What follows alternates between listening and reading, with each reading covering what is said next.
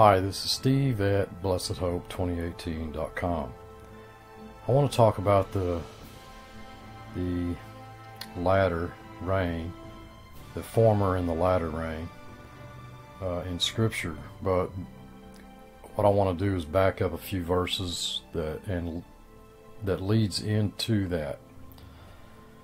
Now, so what you're going to see in this video is a little bit of New Testament comfort for the believer, as well as what I believe is significant prophetically. So if you'll kind of just bear with me. Now I want to repeat again the fact that, and I'm sure people get tired of hearing this, but it's so important. This is God's Word, not man's word. James wrote, Matthew, Luke, Mark wrote, Paul wrote, Moses wrote, but they were all writing under the direction and inspiration of God Almighty. There's only one author, and you and I have the privilege, the immense privilege of being able to study the Word of the sovereign God. Everything God wants us to know, He's told us. He says that He's given us all truth that's in this book, and we are the ones who were told to study to show ourselves approved, workmen that need not to be ashamed. The Almighty God in His infinite wisdom chose to use man in His work. He didn't need to do that. He didn't need human authors. He could have had angels write this, folks. He could have spoken it into printed press without an author or anything else, but He didn't. Then clearly it is apparent to all of us that God in His wisdom, His decrees and plans, uses man to accomplish His purposes.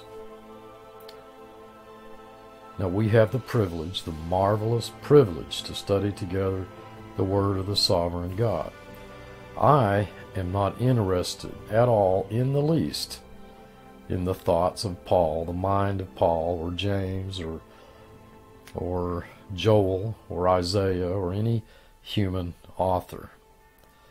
I think it's so easy to think along those lines. We'll talk about what James thought, what Paul thought, and then without realizing it, we install this insidious idea in the minds of people, the possibility that this isn't God's Word. Once we've taken that route, we'll take it any way we want. It's no longer God's Word. This is God's Word. It needs to be handled carefully, diligently. It is the Word of the Almighty God. Oh, how we are so much more often occupied in other pursuits that we have little time for this book. Yes, God gave the Word, but that doesn't mean He gave the meaning of this Word infinitely into every human head. We are commanded to study to show ourselves approved, workmen that need not be ashamed. I used to watch a lot of YouTube videos. Many of my followers know this. I watched them for years.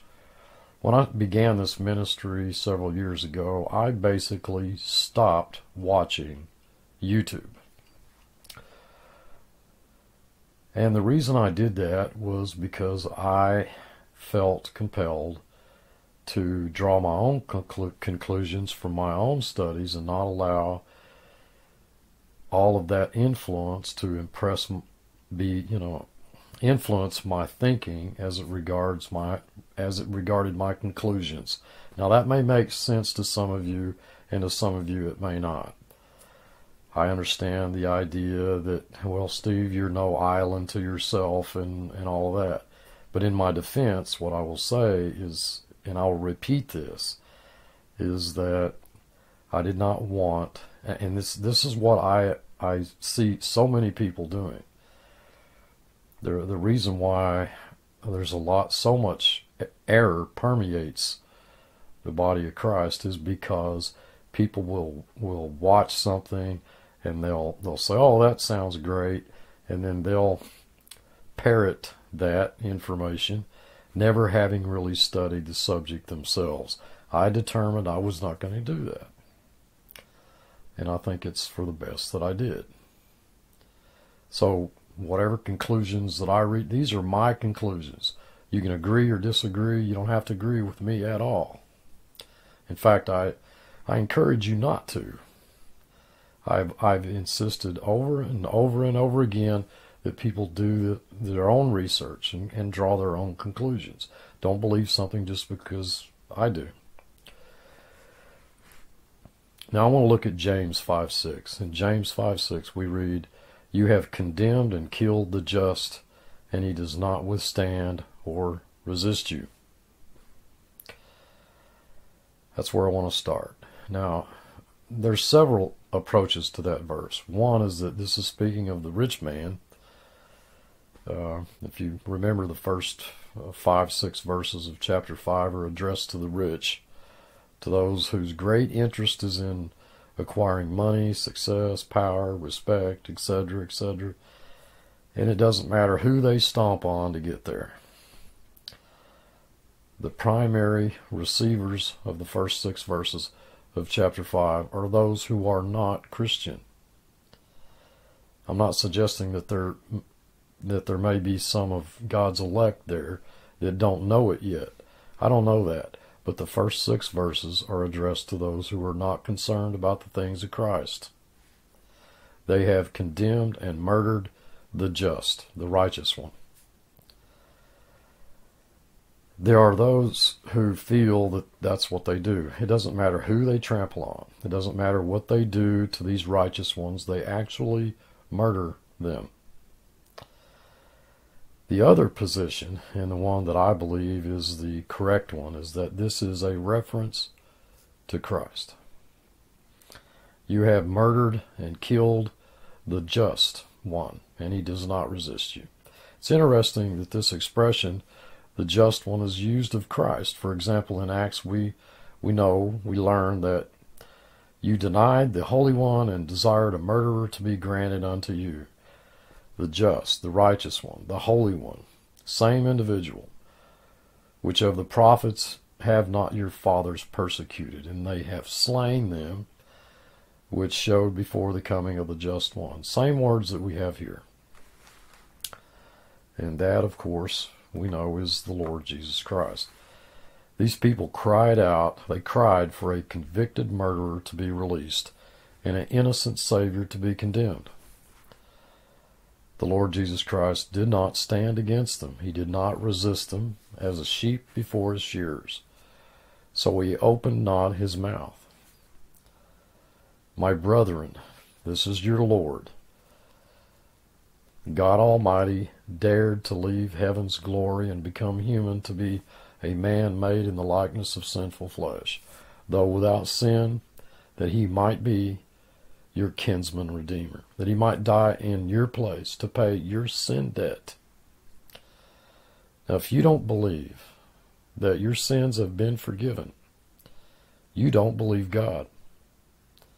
If you don't believe that you have been perfected forever, you don't believe God.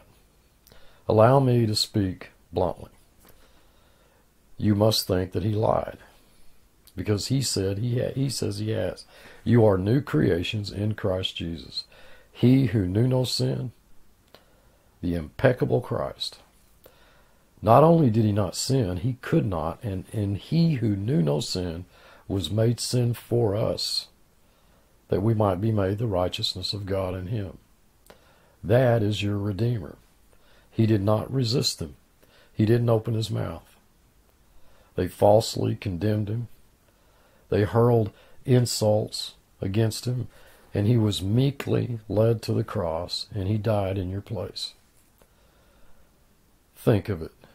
Just think of it, dearly beloved. God, who created those very creatures who crucified him, he could have annihilated them with a wink of his eye or a word from his mouth, but he didn't, because he loved you. Can you fathom such love that he would deign to leave the glories of heaven and die in your place? I believe the 6th verse is a beautiful text from God Almighty on how people who are satisfied with their riches treat Christ. And no, it's not universally true. But remember the words of our Lord. When the rich young ruler came and departed from him, our Lord said how hard it is for a rich man to enter into heaven. He doesn't need Christ. He doesn't need forgiveness. He doesn't even think about it. He has money. He has success. He has power. How hard it is for a rich man to enter into heaven. You who are rich in this world can be happy that if you truly love the Lord Jesus Christ, you can be happy that there's the word many in that verse. Not many righteous, not many noble. He didn't say no righteous, none at all. He didn't say that. He said not many. Not many powerful are called. You can know that and you can be thrilled. This speaks of ones principally who were opposed to the Lord Jesus Christ. You know who you are.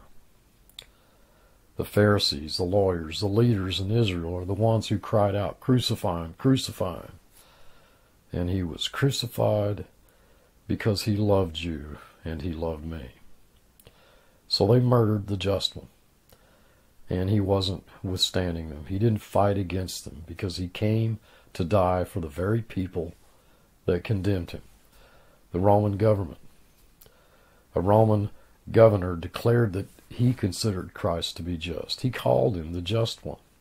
Imagine a Roman ruler called our Lord just, and yet delivered him to be crucified.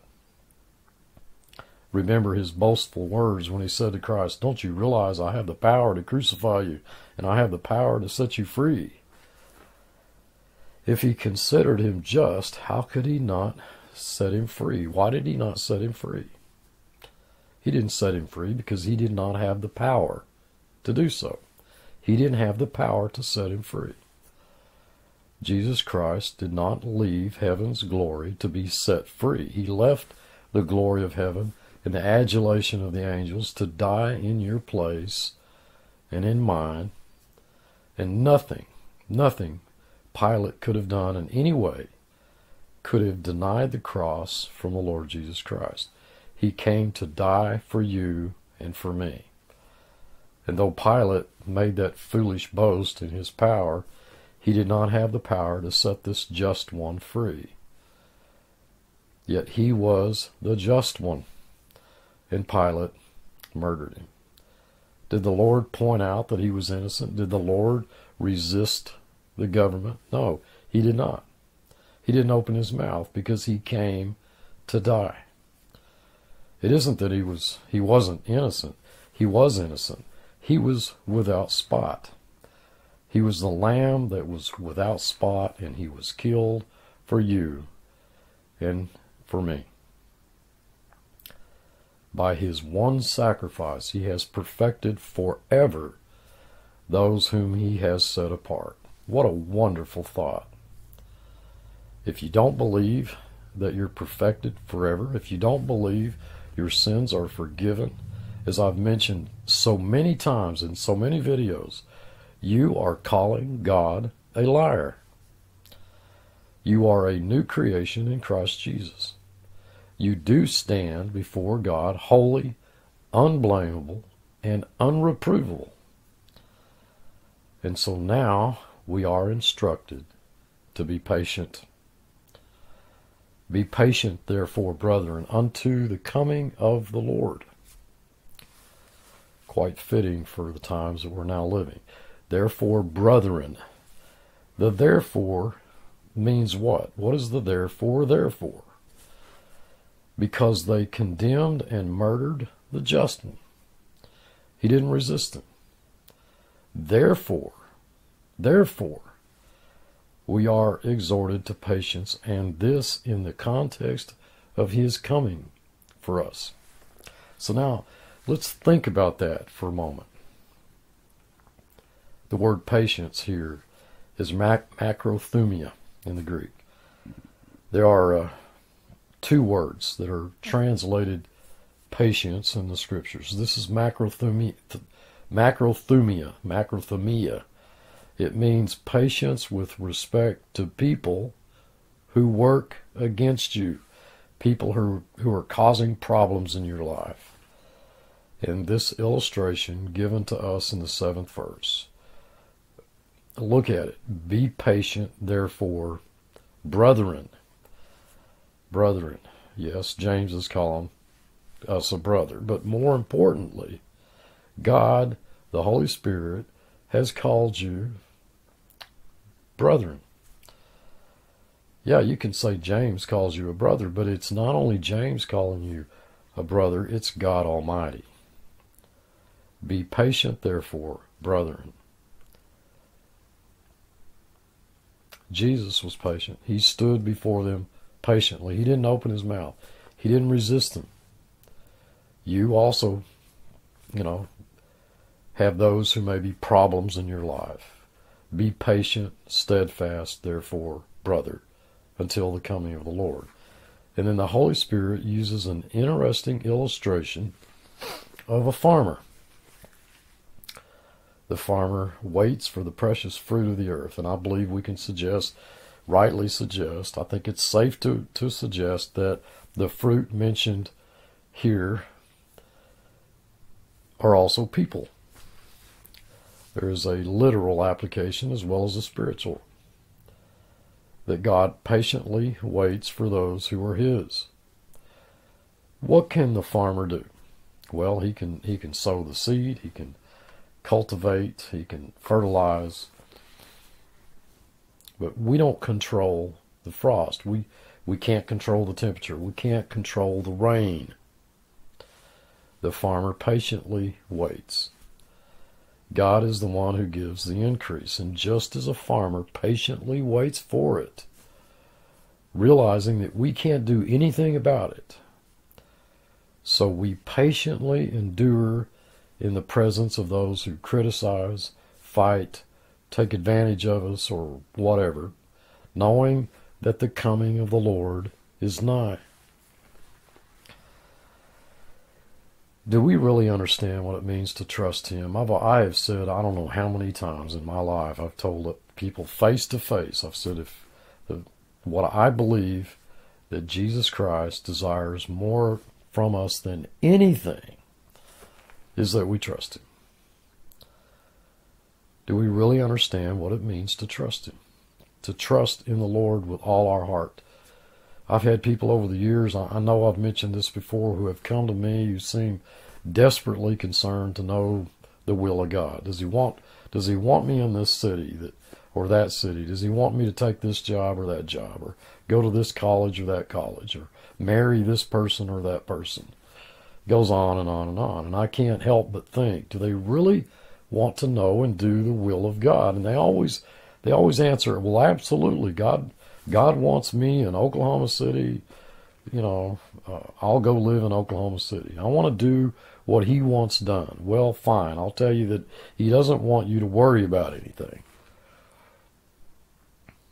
Do not worry about anything. Be careful for nothing, but in everything, by prayer and supplication, with thanksgiving, let your requests be made known unto God, and the peace of God, which passes all understanding, shall keep your hearts, shall guard your hearts and minds through Christ Jesus. The only way that you can possibly know the peace of God that passes understanding is to trust Him. The Almighty, eternal God is working in you both the will and to do of His good pleasure. You know the will of God. Read it. Walk worthy of the vocation wherewith you are called. Study to show yourselves approved, a workman that needs not be ashamed, rightly dividing the word of truth. Don't worry about anything. Trust in the Lord with all of your heart. I know that He's working in you according to His good pleasure, that He's working all things together, all things together. I want to say that 1,000 times. All things together for your good. that he will never leave you nor forsake you. What more do you want? What more do you want?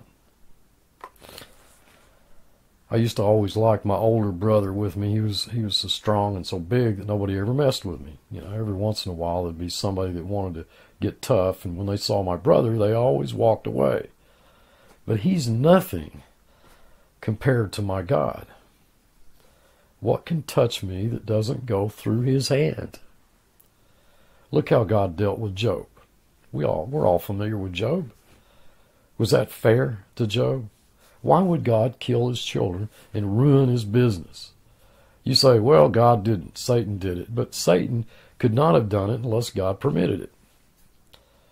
Job's trust was not in Satan. Job's prayers and worship were not to Satan. They were to God, which is precisely why God allowed Satan to do what he did to test Job. And if the God that he worships did not have the power to stop Satan, then he's not really much of a God. Even Satan himself admitted that God had built a wall around Job, and had not God opened a window in that wall, Satan was powerless. Just as Pilate was powerless in trying to deliver the Lord Jesus Christ. My God is working everything together for my good. If you don't believe that, then you have to say God lied. You have to say God lied. I'm persuaded that neither death, nor life, nor angels, nor principalities, nor powers, nor things present, and that includes cancer, a heart attack, loss of work, loss of a job, nor things to come are able to separate me from the love of God which is in Christ Jesus. Do you believe that? Do you believe that? If you don't believe it, if you do not believe it, you can't possibly know the peace that passes understanding.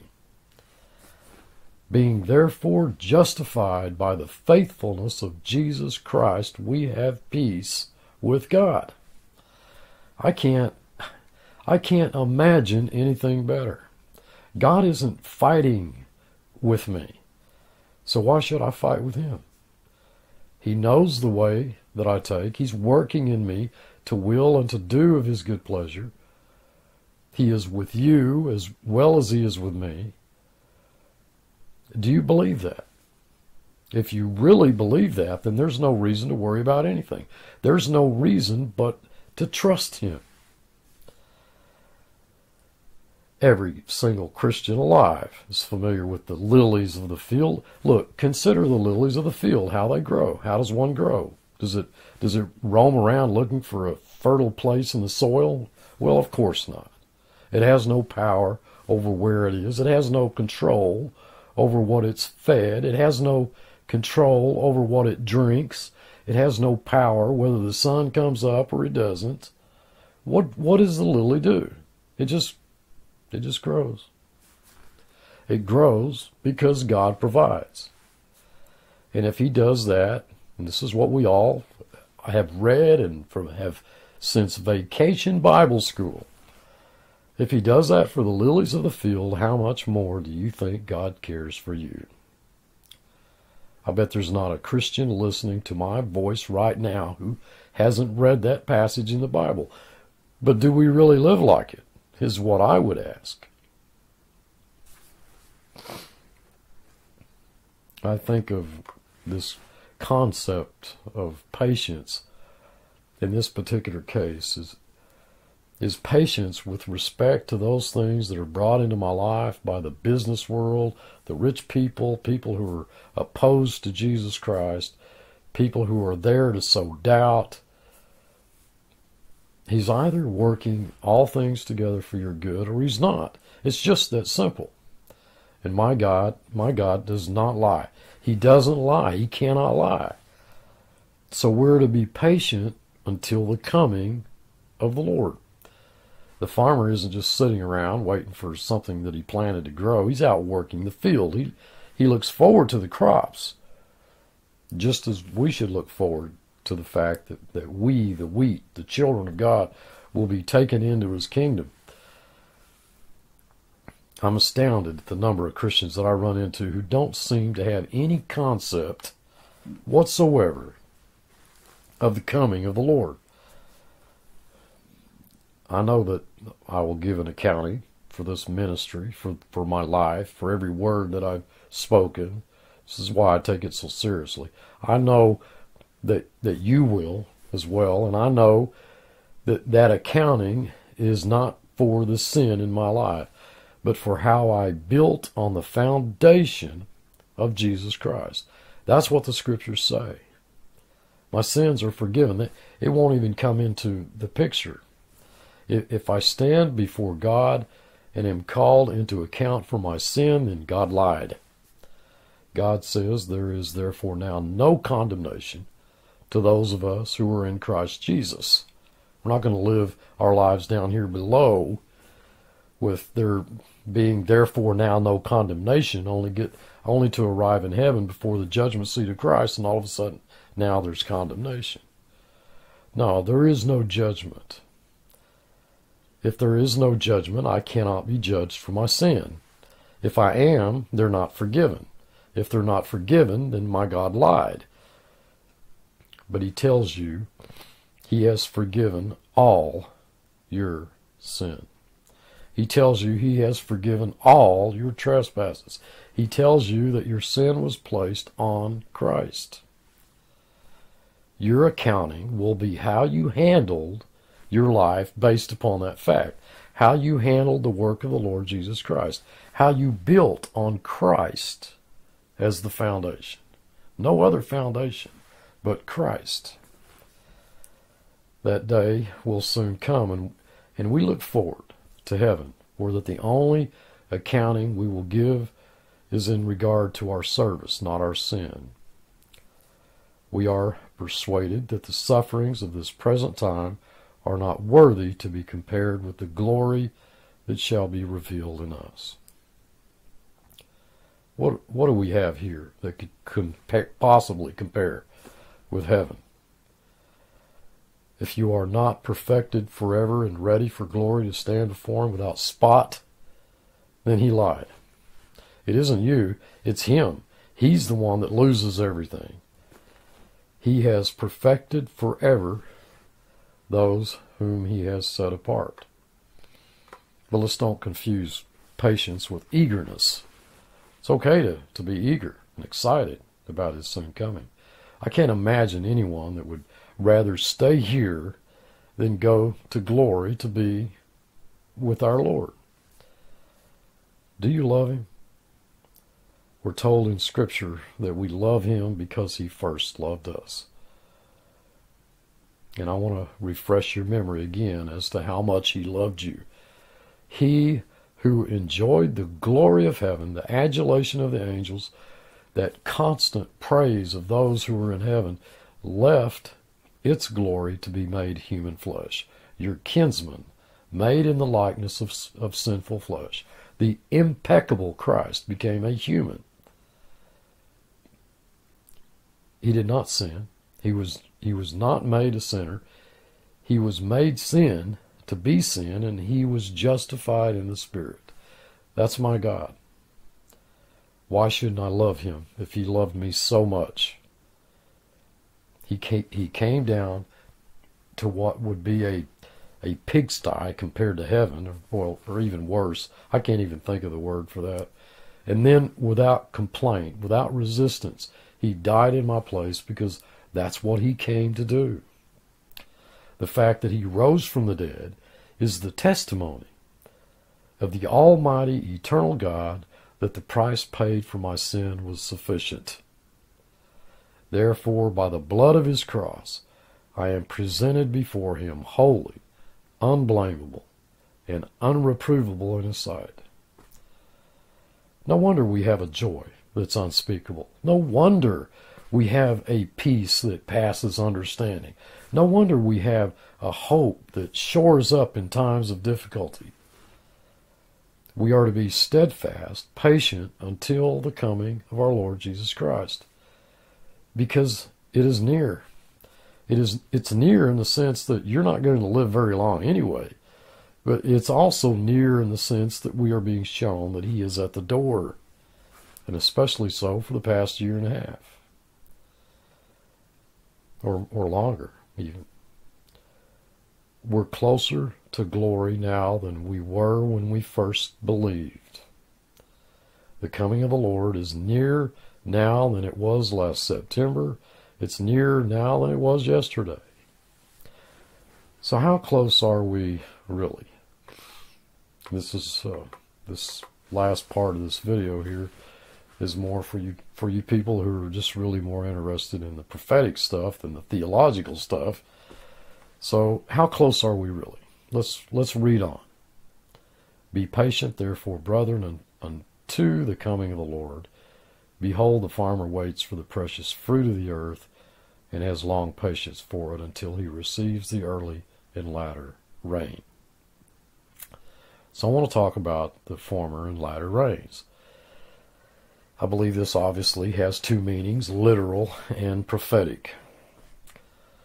If you look at Hosea chapter 6, verses 1 through 3, it reads, Come and let us return unto the Lord, for he hath torn, and he will heal us. He has smitten, and he will bind us up. After 2 days will he revive us. In the third day he will raise us up, and we shall live in his sight. Then shall we know, if we follow on to know the Lord, his going forth is prepared as the morning, and he shall come unto us as the rain, as the latter and former rain unto the earth. Now, first of all, is the phrase, in the third day he will raise us up, is that referring to Jesus or Israel? Well, the answer is both. Both. After 2 days, Jesus arose on the third day. No other nation or people in all of history was ever revived after being smitten as was the nation Israel. Their very rebirth as a nation is itself a witness and a confirmation of our Lord Jesus Christ being raised from the dead. And he shall come unto us as the rain unto the earth, as the latter and former rain. Or as the word should be rendered, the harvest rain and the rain of seed time. Deuteronomy 11, Proverbs 16. The Hebrew words here that are used have nothing of latter or former implied in their meaning. What the translation here terms the latter rain, the Hebrew word for that is literally the crop rain, which fell just before the season of the harvest, to plump the grain before it was severed. It fell in the spring, the former part of the year. The harvest in Judea began about the middle of March.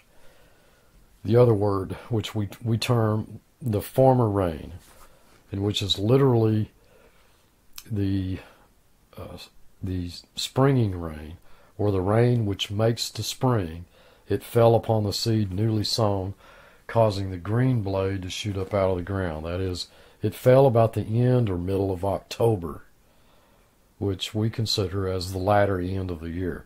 The former or the autumn rain fell in October at the seed time. The latter or the spring rain in March and April.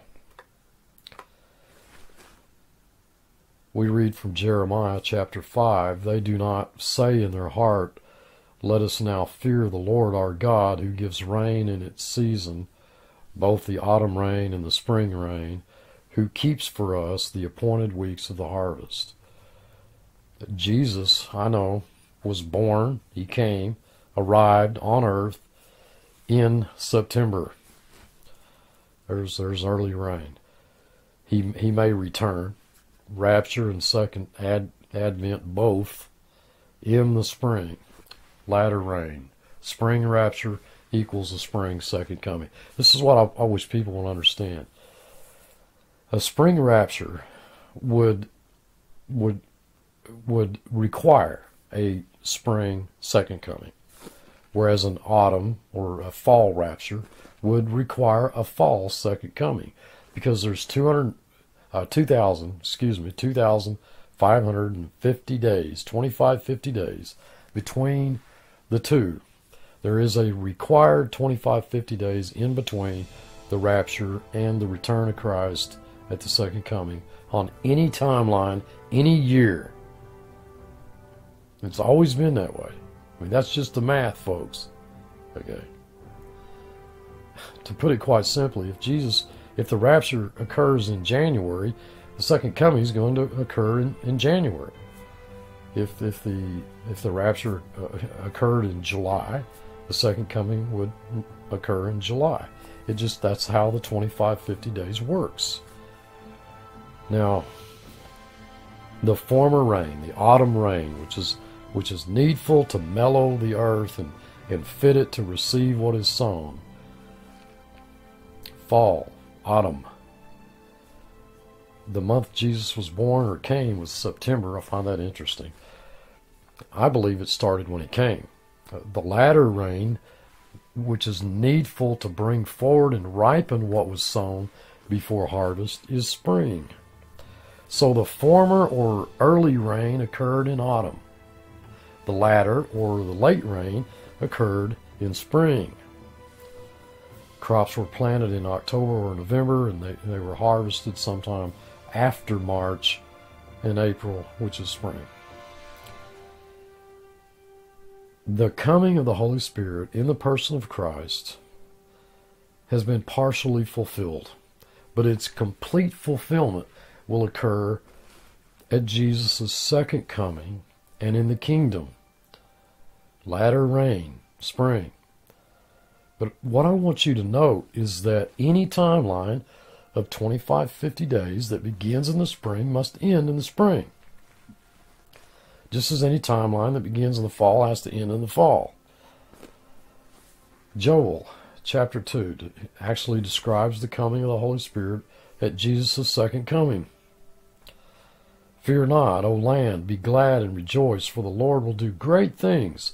Be not afraid, ye beasts of the field, for the pastures of the wilderness do spring, for the tree beareth her fruit, the fig tree and the vine do yield their strength.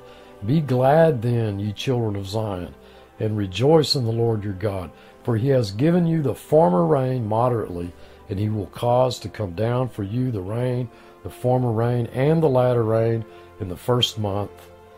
And the floors shall be full of wheat, and the fats shall overflow with wine and oil, and I will restore to you the years that the locusts have eaten.